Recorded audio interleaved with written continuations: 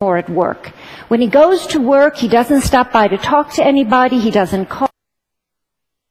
Because I think you will find when we talk about cities, we are talking about the political institutions in which civilization.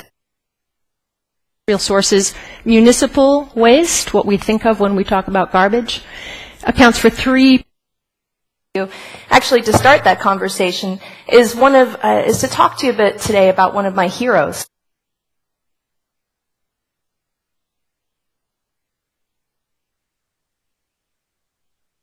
World. So when we talk about the 1960s as the time of revolution, this was not about.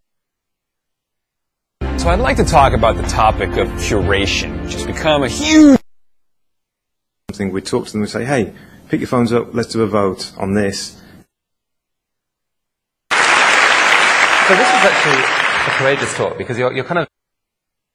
Because when we talk in this country about economics, on the right. And we talk about the ideals and realities of leadership, the theory and.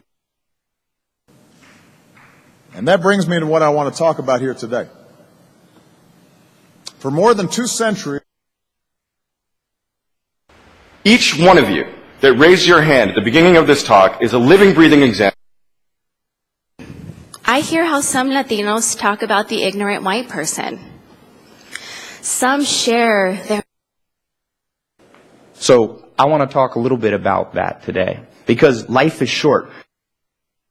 You, sitting here today, have that in spades. Now, when I talk about imagination, I'm not talking about fairy tales or John Lennon lyrics or glittery wall hangings with imagination. When I was in high school,